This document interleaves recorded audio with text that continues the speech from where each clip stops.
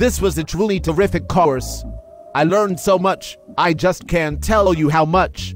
IT started kinda slow, cause I kinda knew what was up. I've been there, done that. Stuff like the ego. Know it?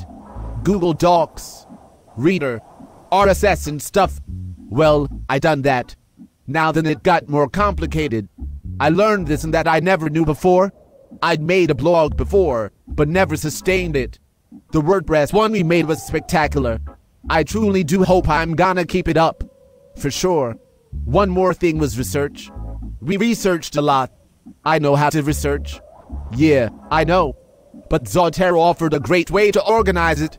Yeah, it did. Find this and find that. Put it all together and bam. You get your app citation done.